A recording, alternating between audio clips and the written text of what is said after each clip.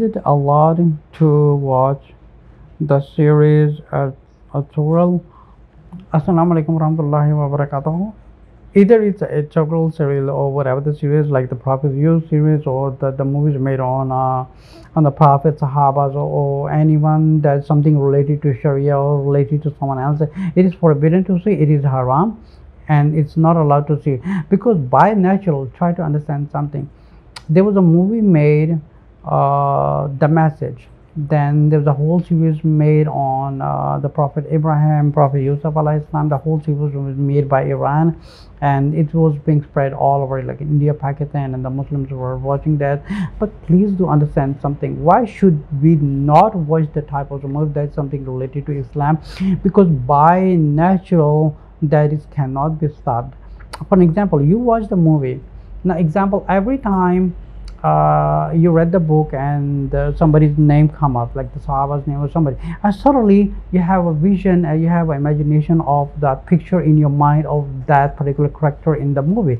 So this makes you think like that character was in this movie. So it keeps bringing that face into your mind and taking you away from the Islam and bringing you to the movies. Similarly, same thing happened in the series of the Yusuf alayhi salam, when they made the whole series of that, and especially the children are not supposed to be watching that, because what happens is when they see the series or any movie in the childhood, the picture of that character stays into their mind, and the whole life they are thinking, na'udzubillah, astaghfirullah, this is such a kufr, thinking about some evil character, some sinning character, thinking as the Prophet Yusuf alayhi salam, astaghfirullah, or the messenger, or someone in Sahaba. So we are not supposed to be even watching that, because what happens is it's good for you, because if you don't watch that, then the vision